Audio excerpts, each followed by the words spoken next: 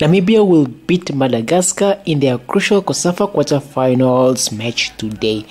Hi guys, welcome back to our channel. If you're here for the very first time, don't forget to leave this video a like or comment, share, subscribe. So, the Namibian Brave Warriors are going to be playing their first match today against Madagascar. And we predict that the Brave Warriors are going to create an upset and they are going to smash the Madagascans.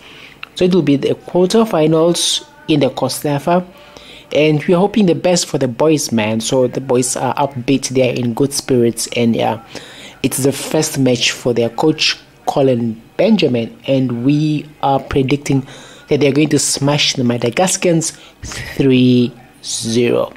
So we're going to update you guys on what happened, if we really did smash this Madagascans. And I think that, you know, a lot of the boys were going to be playing, they play in South Africa, so it will be like a home match, for a home ground advantage for them. So yeah, they're going to smash, we're going to smash the Madagascans.